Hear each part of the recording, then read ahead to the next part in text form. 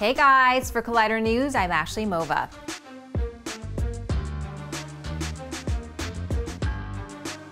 Scott Derrickson has just completed his final cut of Doctor Strange, and yesterday fans gathered around the country to witness a 15-minute IMAX preview of the movie.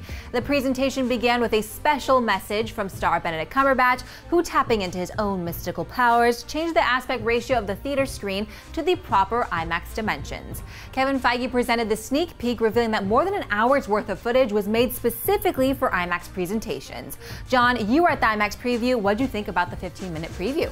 Thanks, Ashley. Look, Doctor Strange is one of these movies that I had been looking forward to, but not going out of my mind over. And I'll say this, as a guy coming from a visual effects background, the 15 minutes of Doctor Strange that I saw last night simply was the most spectacular visual presentation I've ever seen on the big screen. They did things and they showed us things that I have never seen before. Does all this mean that Doctor Strange is going to be a fantastic movie? Not by a long shot. It was just 15 minutes. But if those 15 minutes were any indication, we are in store for a really big visual feast. And now my anticipation for this film has gone through the roof. Back to you, Ashley. For all the latest Doctor Strange updates as we prepare for its November 4th debut, head on over to Collider.com and be sure to subscribe to the Collider Videos YouTube channel to keep up with all the must-know movie news.